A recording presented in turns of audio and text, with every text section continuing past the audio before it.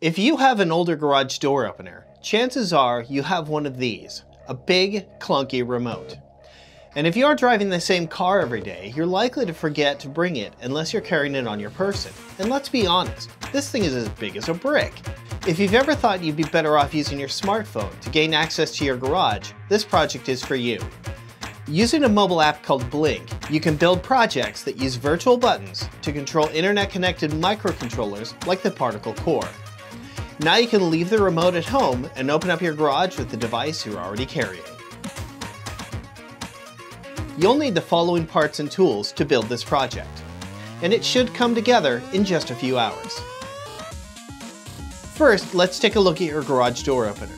Make sure it has these exposed terminals and then use a short piece of jumper wire to see which two need to be bridged to actuate the door opening. Once we've determined that, let's build our circuit.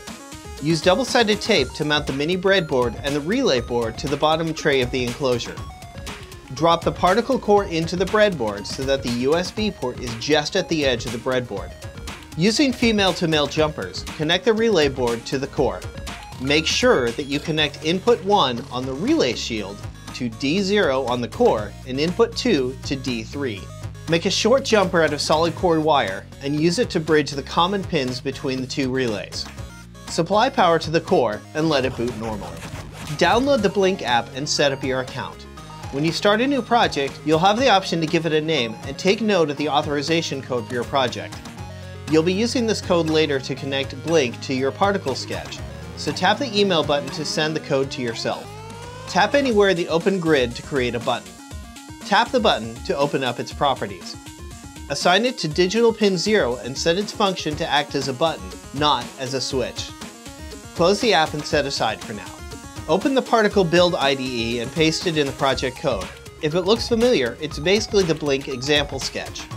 You can get it from MakeZine.com or from a link in the description below. Paste in the authorization code from your Blynk project and flash the core. You can now test out your circuit and your code. Connect the probes of a multimeter or continuity tester to the two outermost terminals on either relay and launch the Blynk app. When you press and hold the button, you should see continuity pass between both relays. Cut a hole large enough for the USB cable into one side of the top part of the enclosure and a smaller hole in the other. Mount two lengths of wire into the two outermost terminals and feed out the small hole. Screw the enclosure lid into place.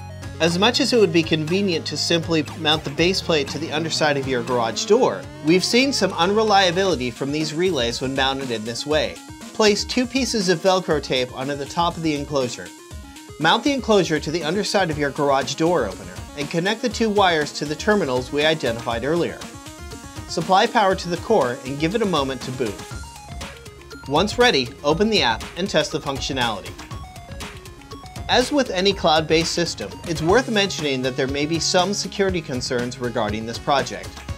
You are welcome to run your own Blynk server, but when you compare it to the vulnerabilities of garage door radios or mechanical locks, it may well be a moot issue in your home.